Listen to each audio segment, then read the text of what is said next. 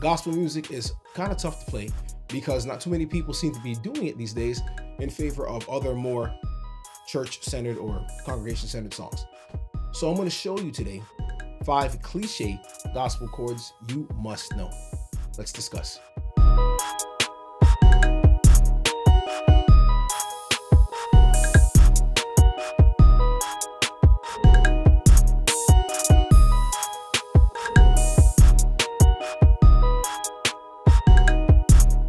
My name is Chris Moses, and this is Gospel Progressions University, where I'm here to help you and equip you as a church musician.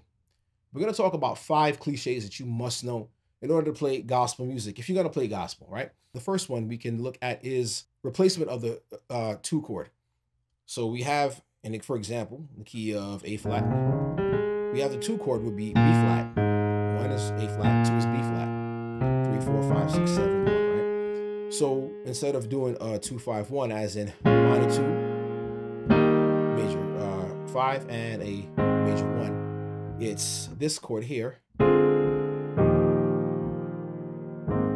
So what you do, instead of making the 2 minor, which you do normally is, it's going to be dominant. You could either do a diminished chord or just make it a dominant chord, 2, 5, and 1. But what ends up happening is that you play this chord here to replace the 2 all entirely. It acts as a 2 chord without the B flat or without the 2 there. 2, 5 chord and a 1. You'll hear that all over gospel.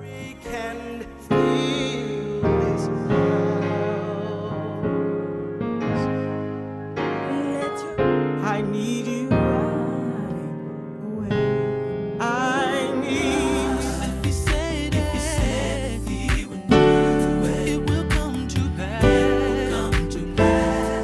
For this cliche chord progression, it's a 5 chord. It acts as a 5 chord. Like for example, if we were in the key of C, we have of course the 1, 2, 3, 4, 5, and we would go to 1. But instead of just playing just 5 here, we're going to alter it or change it. And it's going to be a dominant chord. So instead of it being just a plain old dominant chord, we're going to alter it, change it. It's referring to it as a 7 chord. We'll take the 7, move it down here. And now we're going to change some things like the 5th, 1, 3, 5, and the 9 here, and raise it up. And then we go from the 5 chord, new 5 chord, to alter to change 5 chord to a 1 chord. That's in gospel all over. I hate to say all over all the time, but these truly are chords that you'll constantly see come up again and again. Another one here is in the key of, say you go to B flat. This is another altered chord where it's changed. I'm playing it rootless right now. There's no root there, but I'll add the root and play it like this. It's an F, B flat, A, D flat, E flat, A flat. It's F7 chord that's altered or changed. So we have the 7, we can bring the F down here, bring the flat or dominant 2nd here. We have the 3rd here. We can take out that F, take out that E flat, keep that 3rd. So we have this voicing here, and now we can use these other fingers and extend. And instead of just playing, we have the 5, raise it up a half step, go back to the 3, have the 7. So we have this so far, 3, a raised 5th, okay, and then we can go play the 7.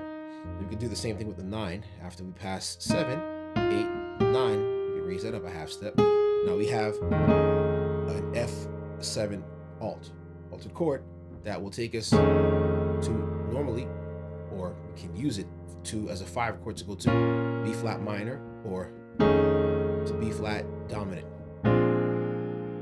That is all over gospel. That's another chord that you would use.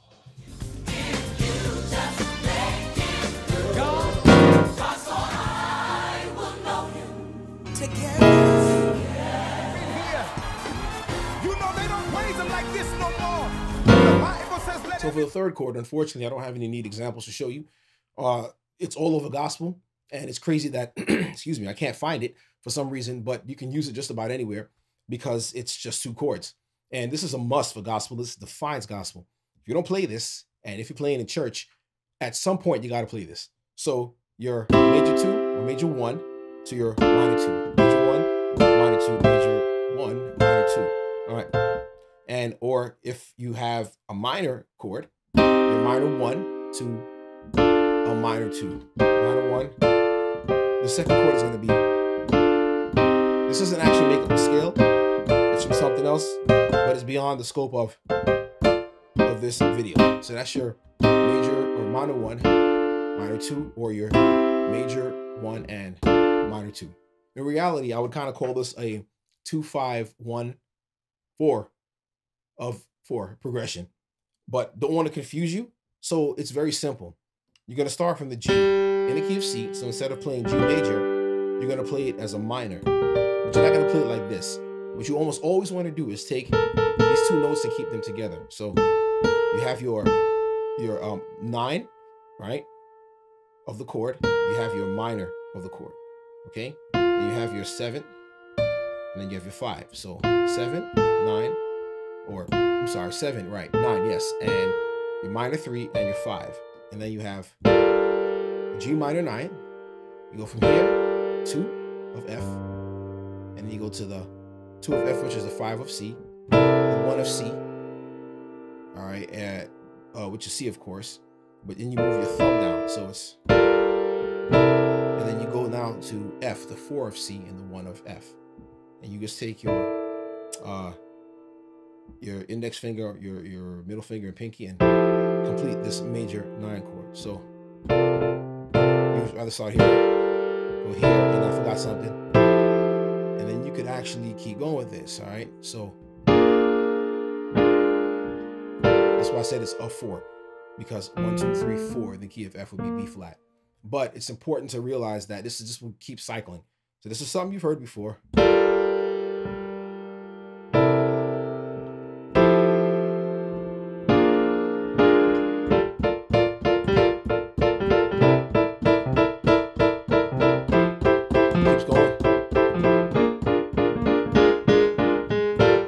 That chord progression you can use anytime you want. You don't have to, have a groove like that. You can use it and leave out the B flat if you want it to go to the B flat as you walk down. If you want to go to back around again, you could just do 5, 1, and end there. And I can't tell.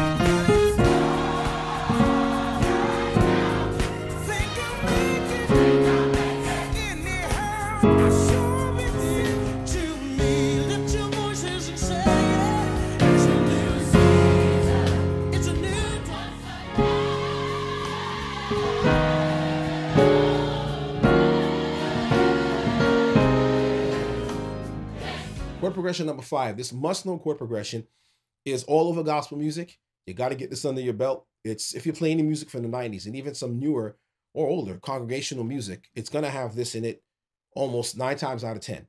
So it's a movement that goes from the 2 to the 5, and we're going to go F minor, right? We're going to use this second inversion, right? Yeah, second inversion here. And yeah, 1, 2, right? So we're here, and then we're going to go, or we can do this, but I'd rather do this.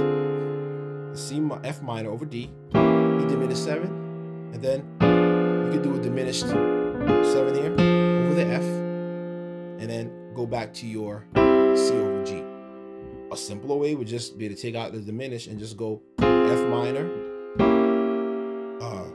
E diminished in this case, E diminished 7, and then F minor again, F minor over D, and then end on your land resolve on your 5. So you have to have that 1 over the 5. In gospel, there's a lot of places that you can go with this, so it's important to have this or under your belt.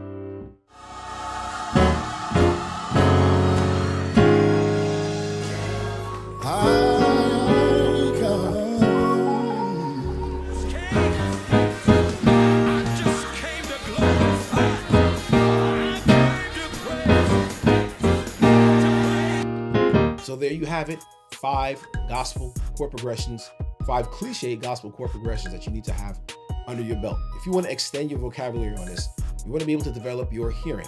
And this is what I had to do myself to learn these things by ear before YouTube and all this other great stuff that we have now. I had to rewind tapes and CDs and listen to them over and over again. But it taught me ear skills, ear training skills. So if you want to learn how to use your ears to hear things that aren't familiar to you, check out my free guide. It's over at gospelprogressionsuniversity.com/Gospel Keys Pro. And the name of the guide is What Do Pros Know That You Don't? And it's a free guide. So check that out. I'll leave the link in the description, and I'll see you in the next video.